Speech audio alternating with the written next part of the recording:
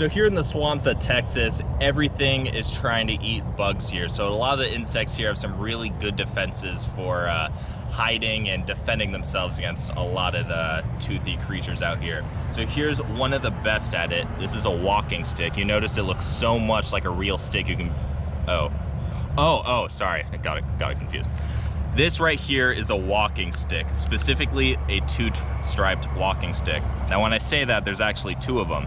You'll see a little male hitching a ride on top of that large female over there. That's why they're called a devil's riding horse, because they're really usually found with the little male sort of riding on the female like that. Now you may think, huh, devil, that's sort of weird. They have a few other nicknames, like the musk mare and the devil's darning needle.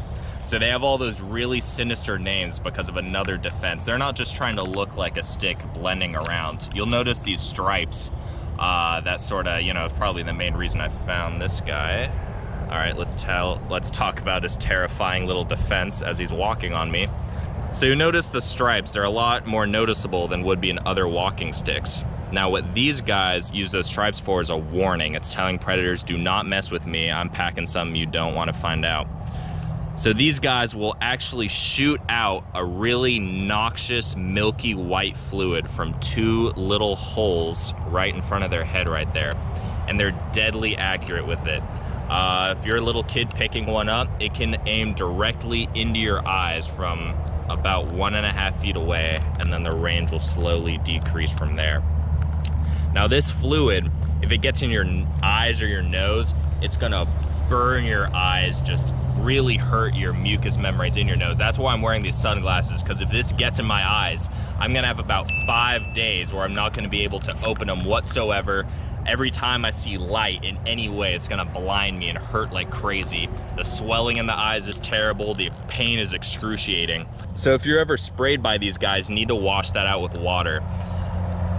It's gonna soothe the pain, but your eye is still gonna be compromised for almost a week. These guys are, and it looks just like a normal bug, you know, kids may be playing out here, pick it up, show it to their parents.